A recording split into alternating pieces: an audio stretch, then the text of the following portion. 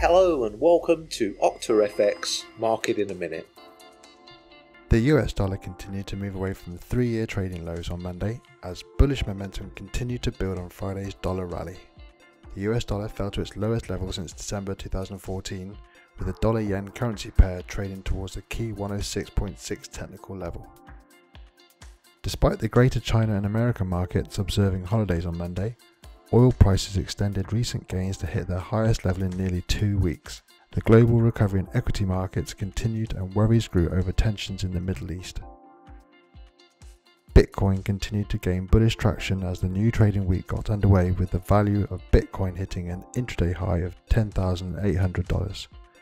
Ethereum continued to edge back towards their $1,000 level after it slumped to $582 at the beginning of February.